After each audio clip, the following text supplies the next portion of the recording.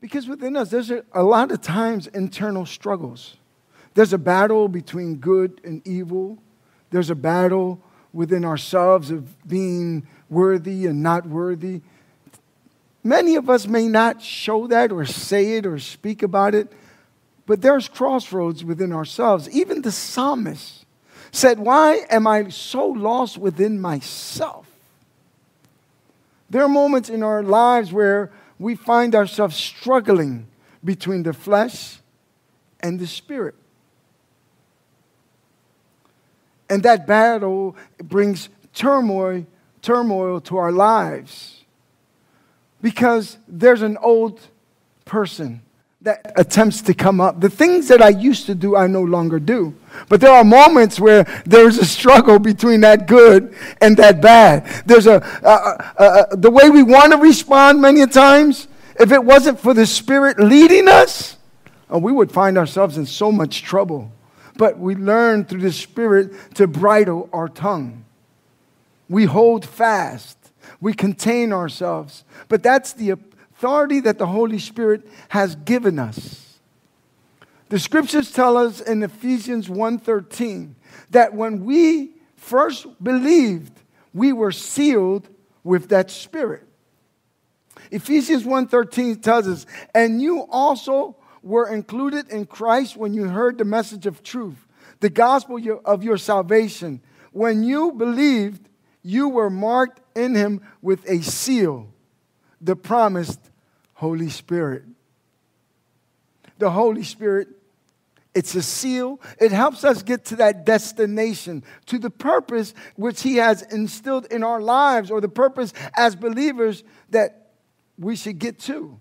In other words, there is a response that he would like for us to fulfill. There is an action that he would like for us to accomplish. But in our flesh, sometimes we ruin that.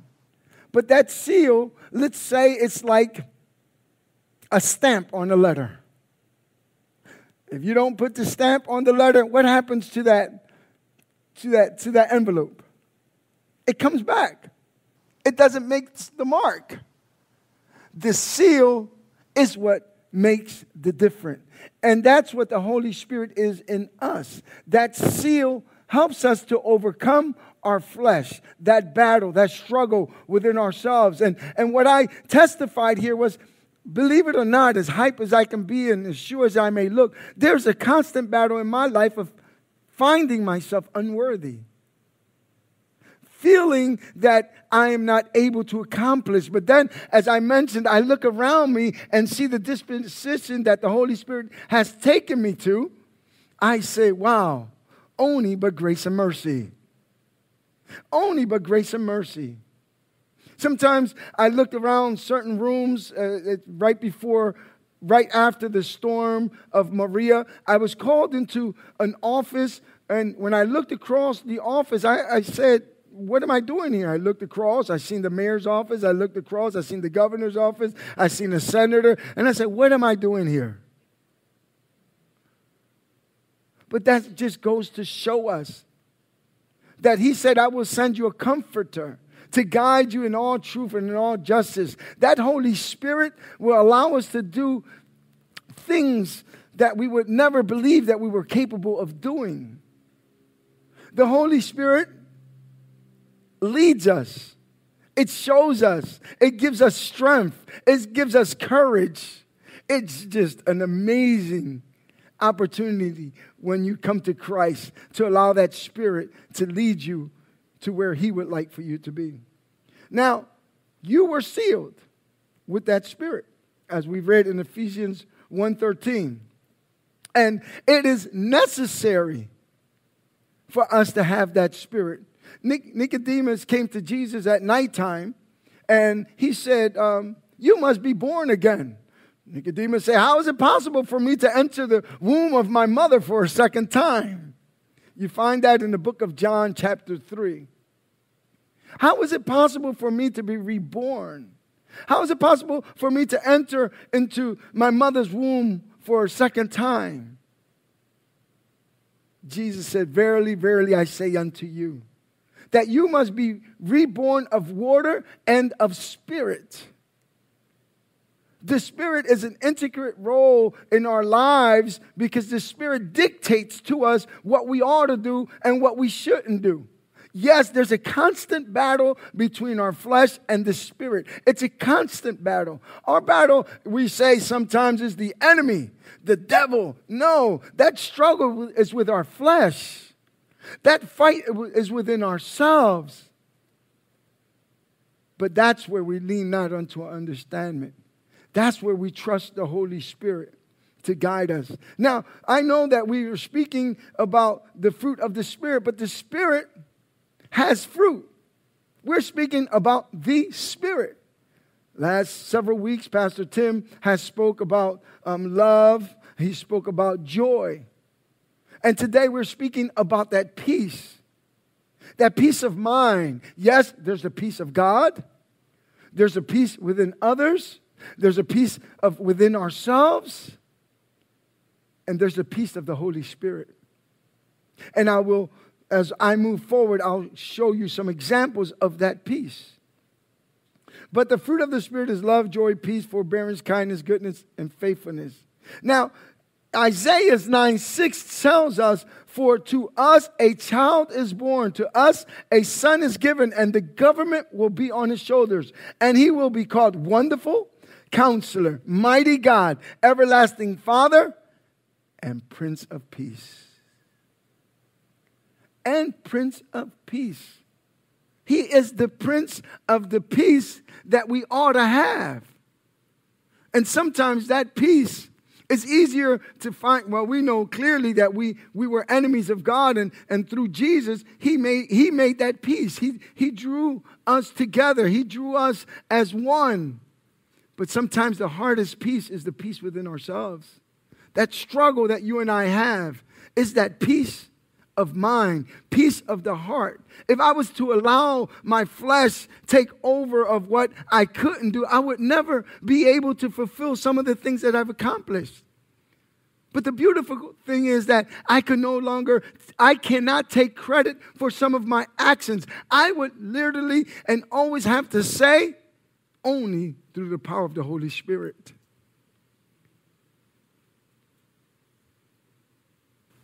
So the Prince of Peace, He's given us so many examples. One in the scriptures, I think that it was just so perfect of His peace is found in the book of Matthew chapter 8. We know that the disciples were on a boat and a storm arose. Now that storm was everybody's storm. The disciples came to Him, you're sleeping. You don't care that we perish. But imagine that. In the midst of the storm, obviously storms cause havoc. Storms make us suffer.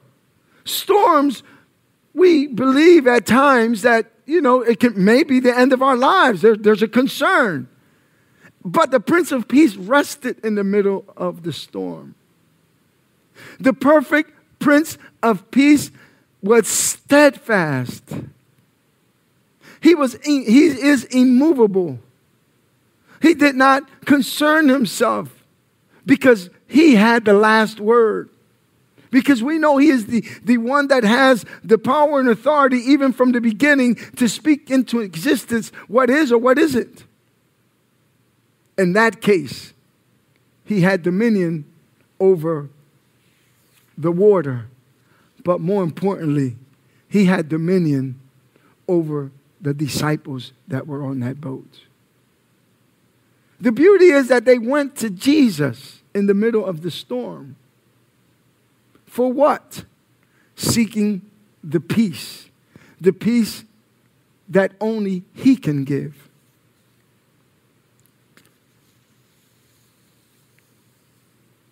John 14:27. Peace I leave with you. My peace I give you. I do not give to you as the world gives. Do not let your hearts be troubled and do not be afraid. There's a peace that no people, places, or things can give you. Not your socio-economical situation or lifestyle, there's a peace that only comes through the Prince of Peace, Jesus Christ. There was a woman here called Teresa. She was one of our sisters in church. Teresa's son went to Iraq, I believe it was. She said, my son he's in Iraq. Help me pray for him. I said, oh my God, let's pray. Let's pray that he comes back, that his safety. And I was just so overwhelmed with the news that her son is in a battle zone. She looked over at me and said, Ben, you know better than that. She said, God is in control. And what's going to happen is going to happen. If he lives and comes back home, amazing. But if I lose him to a war, I believe the scriptures that says, absent from the body, present with the Lord. There was a peace about her. Her heart was settled. She truly believed in what she confessed. And she allowed others to feel, meaning myself, what she felt. You know, the fruit of the Spirit, as Pastor has been telling us, it's not tangible. It's not something you can touch. It's not nothing that you can see. As a matter of fact, when Jesus was explaining the Holy Spirit about being reborn to Nicodemus, he says, you see the wind? No, none of us have seen the wind. But can't we feel the effects of the wind? It blows our hats off. I like my hair nice and it blows it to the side. I get a little angry, but that's okay, folks. That's okay. You can laugh. Whoa. You feel the effects. Our trash cans blow over when the wind hits. The effects of the wind. And the effects of the Holy Spirit is that others can feel that there's something extraordinary about you, because you can't purchase this in a bookstore. You can't ask any of your friends for the Holy Spirit, because the gifts, the fruit of that Spirit is amazing. It shows the world that there's something out of the ordinary about you. In this case, it was Teresa. Teresa, I couldn't see what she felt, but I felt what she said because she believed it. And that is a peace of the heart, a peace of the mind, having that peace of the Holy Spirit within you. It's incomprehensible. As a matter of fact, the Bible tells us exactly that. Philippians 4:7. And the peace of God, which transcends all understanding, will guard your heart and your mind in Christ Jesus. The peace of God, it's incomprehensible. There are moments where others may say, or you may even say, as I said with Teresa, I don't understand this. But it's not our place to understand. There's no way of explaining that peace. There's a story that I want to read to you, and it's exactly that. It transcends. The peace of God transcends all understanding. And it's a story about a pastor, Davy Blackburn, who lost his wife and unborn child to an armed home intruders. But he already forgiven them. You don't understand that. It's hard to comprehend. You take the life of my loved ones and to stand up and say, I forgive you. It's difficult. But the peace that he gives us is exactly that. It transcends all understanding. You may not like it. You may not want it. You may not understand it. But it's not our place to understand what the Spirit has us to do or not to do. And I'll read the story. Their cases are still pending. Authorities believe that Larry Taylor, Jalen Watson, and Deanna Gordon broke into Blackburn's Indianapolis home on November 10th, 2015, stole Amanda Blackburn's ATM card, and shot her 3 times. The couple's then 15-month-old son, Weston, was upstairs in his crib at the time and remained unharmed. Davy Blackburn and his wife Amanda, the couple moved to Indianapolis to establish Resonate Church. Davy Blackburn and his wife Amanda. The couple moved to Indianapolis. And there's a video on Facebook, posted also on YouTube, of his first public appearance since November. Davy Blackburn addressed his feelings towards the alleged murderers. While speaking with the New Spring Church, Pastor Perry Noble in Anderson, South Carolina, what I had to realize is that forgiveness is a decision that I had to wake up and make every single morning, said Davy Blackburn. I've forgiven them today, and I'll get up tomorrow and I'll forgive them. The decision should come as no surprise to those familiar with Pastor or the case. As after less than 2 weeks since Davy Byrne discovered his wife bleeding on the floor of their home, the pastor made it clear he did not despise the perpetrators of the crime. Davy and Amanda Blackburn with their son Weston. Davy and Amanda Blackburn with their son Weston. Though every inside me wants to hate, be angry, and slip into despair, I choose the route of forgiveness, grace, and hope. He said in a statement November 23rd, 2015, posted on his church Facebook page. If there is one thing I've learned from Amanda in the 10 years we were together, is this: choosing to let my emotions drive my decision is a recipe for hopelessness and fruitless life. Today I'm deciding to love, not to hate. You have to have peace. In order to give someone something that you have, you must have. We speak to others in the midst of their trials and tribulations, and we say, be still, have peace. But it's one thing saying it, and it's another believing it. This man lost his wife,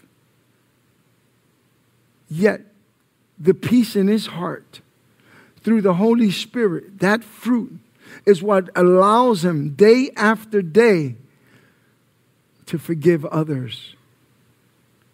In order to give others, you must first have. And I witnessed this some years ago.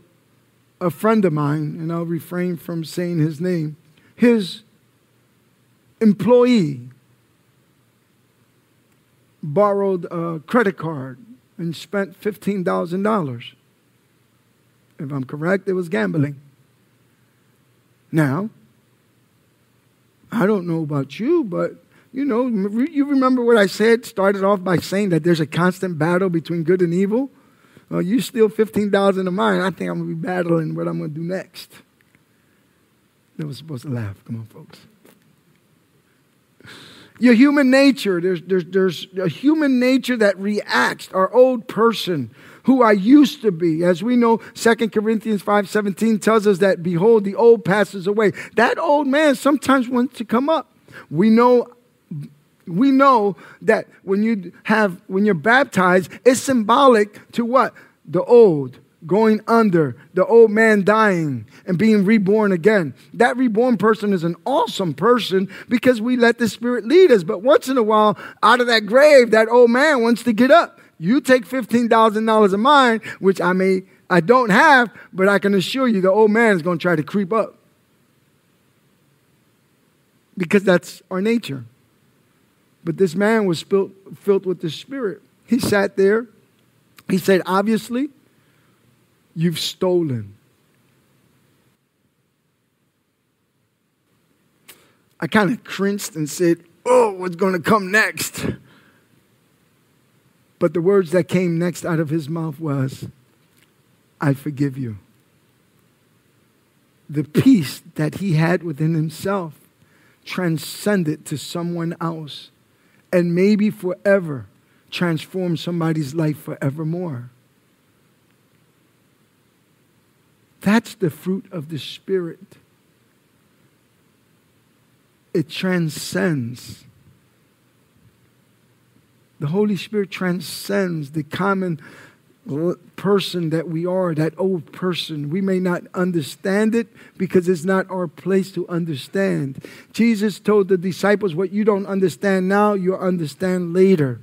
You will battle within yourself between good and evil. There's going to be a fight of why you shouldn't. I want to, believe it or not be a part of anything. I want to sit in the back of a church like any average person, go in, come out, not have to get up every Saturday morning to feed because it's tiring. It's when you are a believer, it hurts.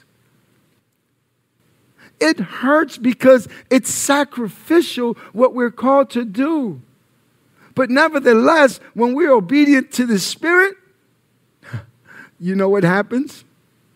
Our praise turns into worship. Our praise turns into worship. Because some people don't understand that your worship is where he has brought you from, what he's brought you through, some of your sacrifices. And those sacrifices, you're able to overcome only through the Holy Spirit. But thank God for that fruit. Because fruit sometimes is for others. Paul says that we are open books, right? When you go to the grocery store to buy fruit, how many of us shake some fruit, tap on some fruit, squeeze some fruit? Because you want to make sure you get the right one. You want to find that there's evidence that that is the right one. In our lives, since we're an open book, people will seek you out. They'll seek you and I out because they can see in us something that is tasty, something that appeals to them, something that stands out from your average person. The seal of the Spirit is not to be taken lightly. That Spirit that we have, we'll showcase. But it will showcase in the most difficult times of our lives. We heard the story of Teresa. We've seen the Spirit. While me, this pastor that forgave the murderers of his wife, that stands out. But that's only because of the seal, which is the Spirit. And the fruit will bear sooner or later. Truth be told, the Spirit will set you free. Amen? Amen. Heavenly Father, we thank you. We thank you.